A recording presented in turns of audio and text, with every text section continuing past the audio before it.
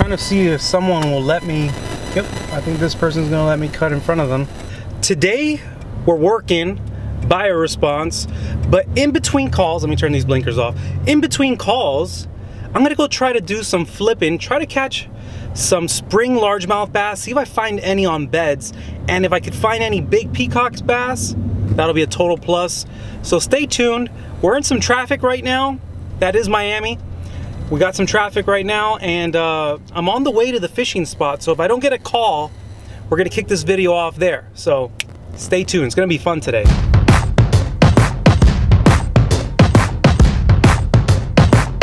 Oh man, I got a peacock on. Sweet. On the custom painted bite the bait fishing lure. Yeah, that is awesome right there. He's a little guy, he isn't pulling any drag, but hey man, I'll take it. Check that out. Ooh.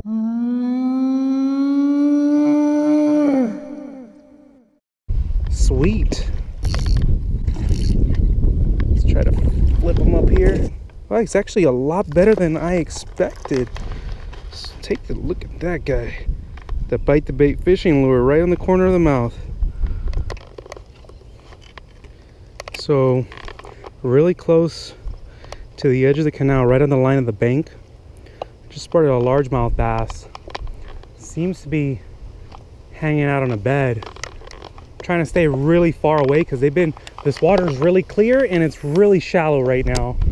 So every single fish I've come up on has kind of gotten spooked. Oh, this wind is terrible. So I'm gonna try to swim in this little flipping crawl that I got set up here with a skirt. Swim it into the bed. I don't get it stuck with a bunch of weeds.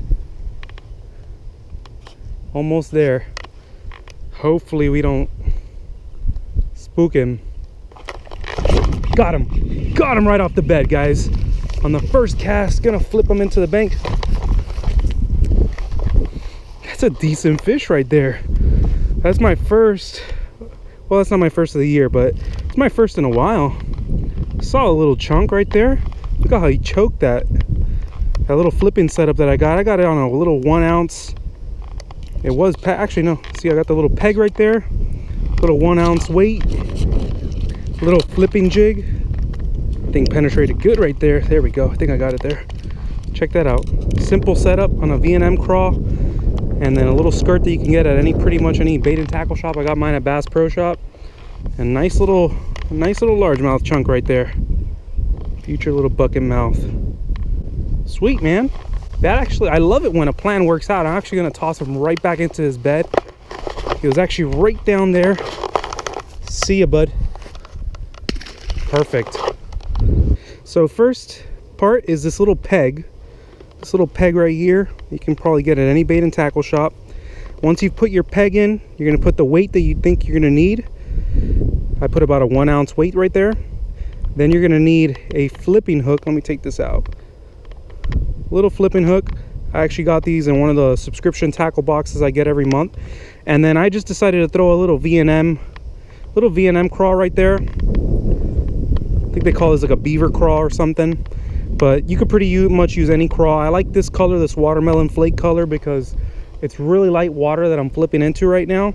So it kind of matches what is inside. So I just pretty much, I put that in there. Take it all the way up to the top, and then pierce it right through, and I pretty much just toss it in just like this. Oh, he turned away from it. Actually, there's 2 fish on that bed right now. Got him. Got him. Got this one. Got him. Swimming him this way. I got the one that I was looking after too. He choked it. Decent little fish. Gonna try to get some nice line on him. It's funny when you see these bass in the water, they look small but sweet. Barely hooked. Look, bass jig just came right out. That's a lot nicer bass right there. Look at that. Look at those abrasive teeth. Solid fish right there, guys. I spotted him from a good distance. That's how you got to do it. You don't want to spook these larger bass. You kind of got to target them at a distance. I think that fish actually left the bed because it didn't go after him this time. There we go. Got him, finally. Finally got some hooks in him. Little tiny fish. I knew it had to have been small.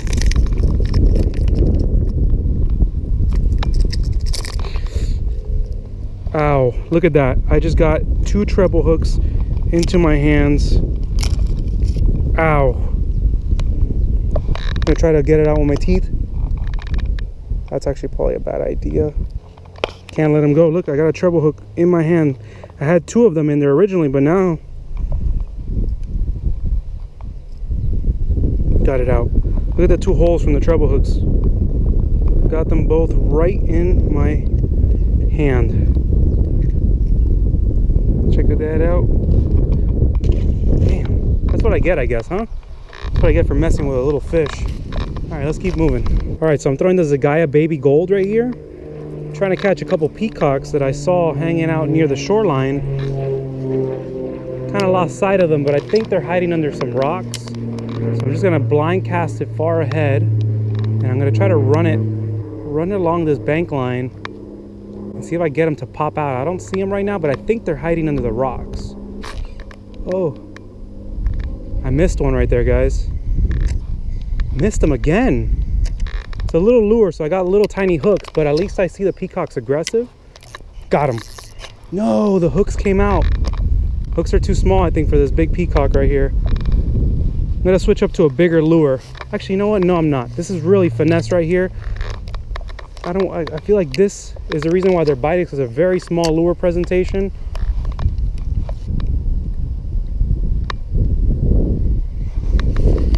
Got a fish. Oh my God, he's pulling drag. I'm trying to keep the tension loose so I don't lose them. They're very small hooks. Oh no. I don't even see where he's hooked. He might have choked that little bait. Oh my God, do you guys see that? All right, let's try to get a landing here. That's a nice peacock. He's trying to spit the hook out. Let's try to bring him this way. We try to get a landing right here by the shore.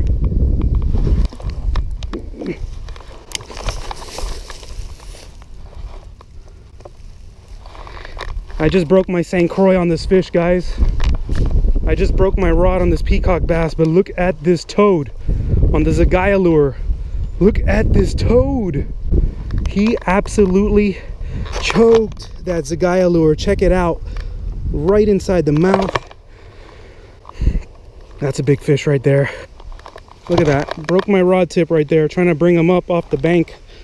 It's a big fish. I'm gonna say he's around 5 pounds, if not more. Let's get a quick weight on him and then get him back in the water. 4.93. Just shy of 5 pounds. 4.93. All right, you guys, so we're pretty much wrapping things up now. Caught a few fish today, couple largemouth, couple peacocks, tested out some new lures. I tested out that flipping setup that I did on my bait caster, worked really well. I think I caught 2 largemouth on it, one of them being pretty decent. I tested out the new lure that was custom painted for me by Aaron. Thanks a lot, Aaron. I really appreciate that lure. And of course, my Zagaia lures, they always work on these peacock bass. I saw that peacock right near the shoreline. I knew that little baby gold was gonna work wonders. Tied it on with a little leader of 20 pounds, about 2 feet long. And I pretty much just worked it slowly, just jerk, jerk, pause, jerk, jerk, pause. And when I paused it right in front of that peacock that was hiding underneath the rocks, it came out and just choked the bait. Awesome way to end the day, 5-pounder. Hope you guys enjoyed the video. If you guys are interested in any of those Zagaia lures that I use on my videos, check them out on www.bitethebaitfishing.com. And if you use promo code BTBF15, you'll get 15% off your first order. Anyways, guys, hope you enjoyed the video. If you did, make sure you like it. If you're new to Bite the Bait Fishing, go ahead and subscribe. And we'll see you guys next time on Bite the Bait Fishing.